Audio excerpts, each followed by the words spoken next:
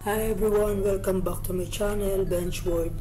Ang gagawin po natin, magsiset up tayo ng drawing units, option settings, toggle, ortho o snap keys, creating layers, through line, polyline, and rectangle.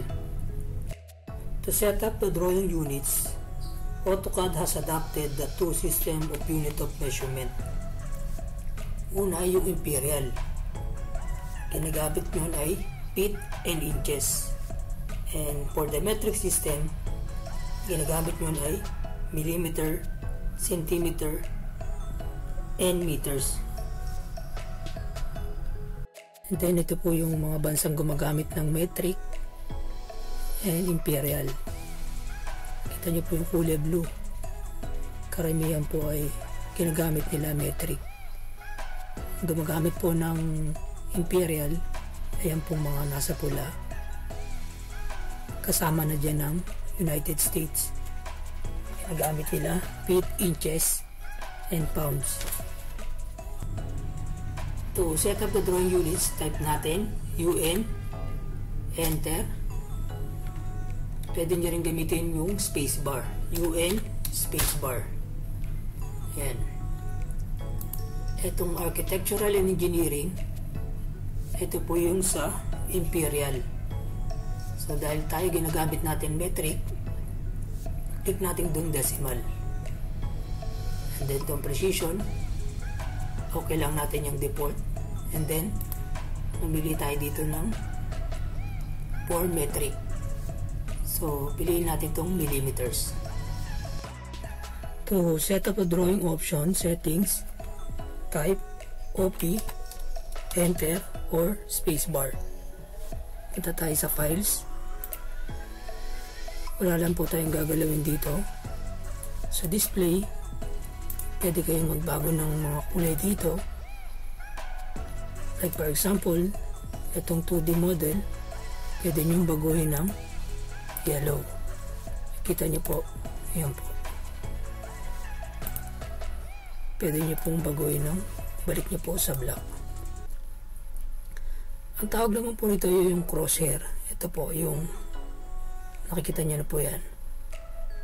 Pwede nyo pong baguhin yan. Pwede nyo gawing green. Apply. Nakikita nyo, naging kulay green siya.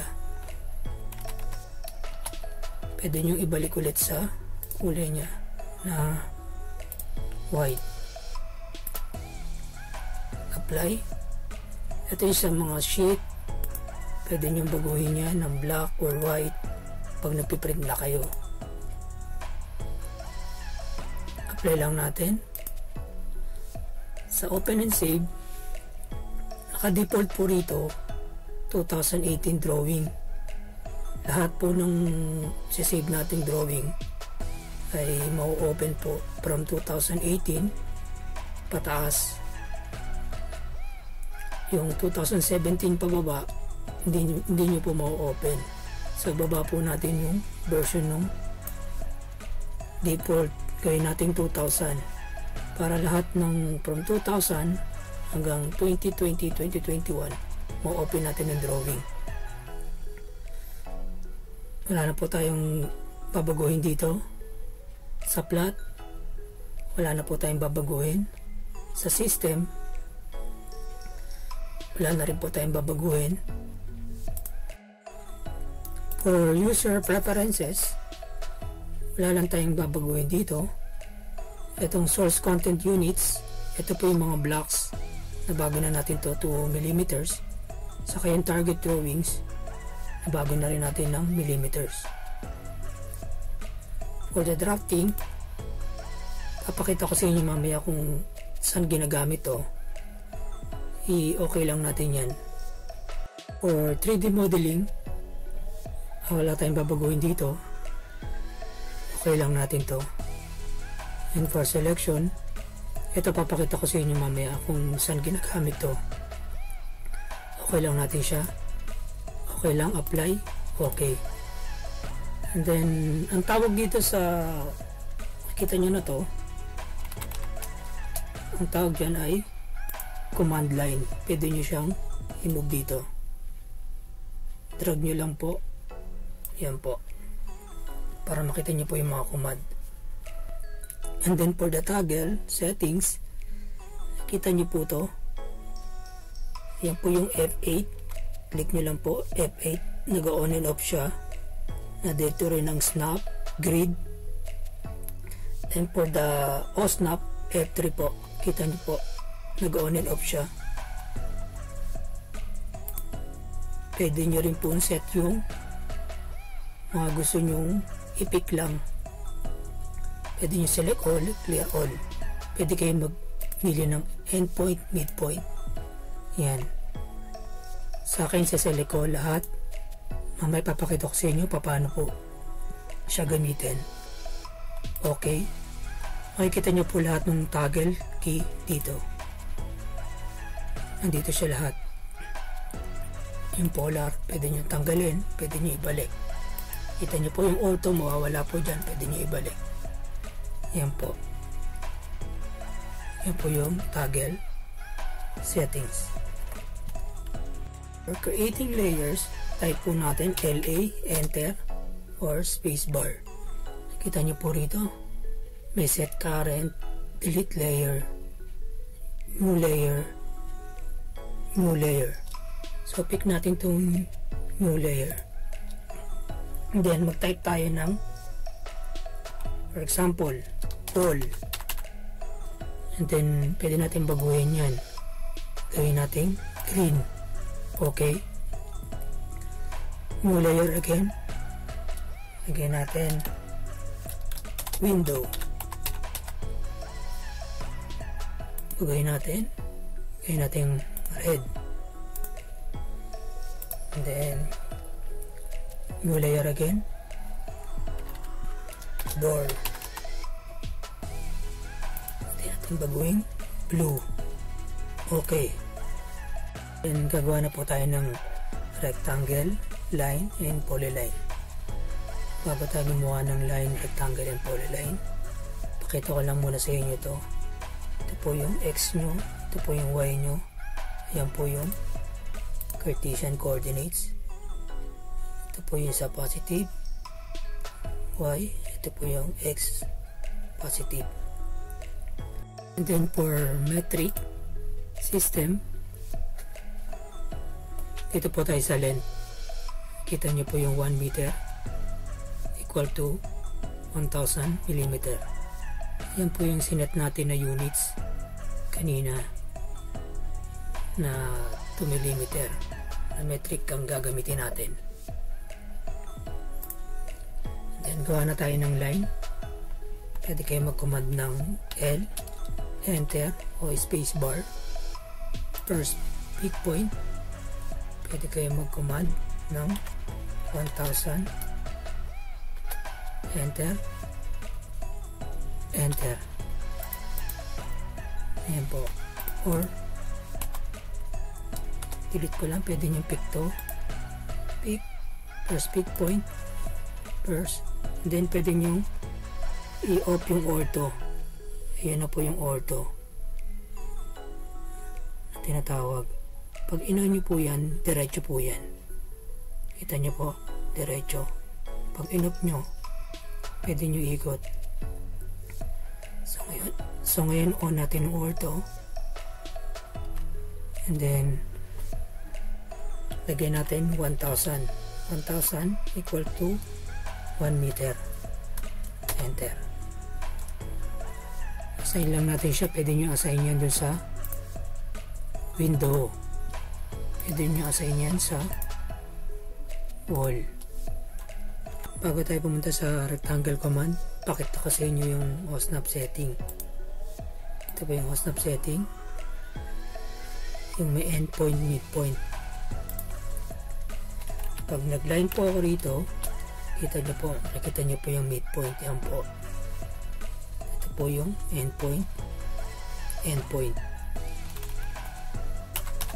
Kanina po iniwanan natin yung sa drafting. Itong kulay green, pwede nyo siyang liitan, lakihan.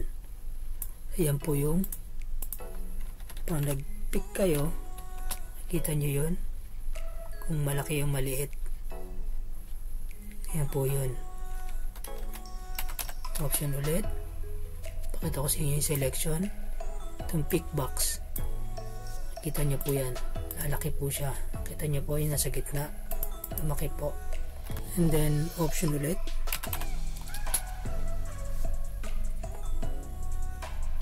kaya lang natin itong grip. Pakita ko sa inyo kung ano po yan. Ayan po, nakita nyo, lumaki po siya. Pwede nyo rin po siyang ibalik. Option ulit, balik nyo lang, apply, okay.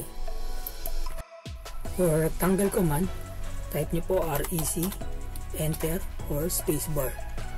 Tatanungin po kayo rito sa command line. Gagawin po natin, pick po natin dito, first pick point, mag-assign po tayo ng dimension at 1000 by 1000. Yan po. Or meron pong icon dito, click nyo po to, and then first pick point, and then at 1000 by 1000. Paano natin malaman kung 1000 yan? Da-dimension natin. Tuturo ko po sa inyo yan sa mga susunod na tutorial. Ayan po, 1000 po yan, 1 meter po yan.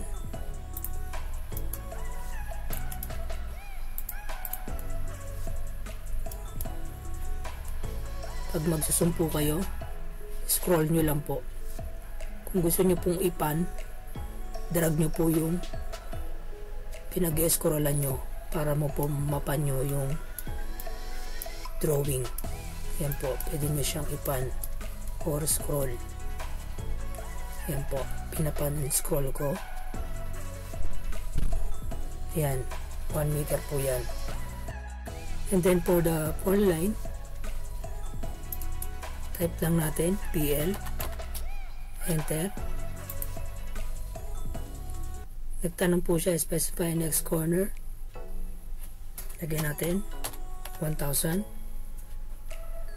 Then diretso lang natin 1000 pababa, and then horizontal 1000, and then tatanungin po tayo rito arc close. Yan, select natin yung close para mag-close sila. C, enter. Yan, pwede nyo siyang tingnan ko, 1 meter yan. Yan, 1 meter.